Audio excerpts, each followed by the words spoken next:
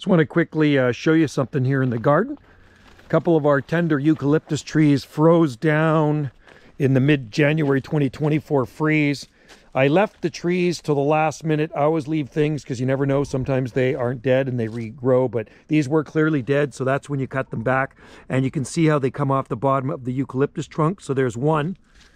That one was really tender. That one used to freeze down pretty much every second year and come back, but this year it's toast. I don't think it's going to come back. But this one did come back.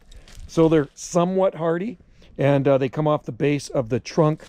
And you can see the trunk there and there, and lots of beautiful growth coming off it. I don't know the variety, but these are the two that actually froze down and are looking quite nice now. So we'll just let them grow into some big, huge, multi-trunk eucalyptus. They'll be big bushes. That's what they'll turn into. So I always leave your ukes to the last minute if you think they're frozen, because sometimes they spring back into life. Thanks for watching. Cheers from the Gulf Islands, North Pacific.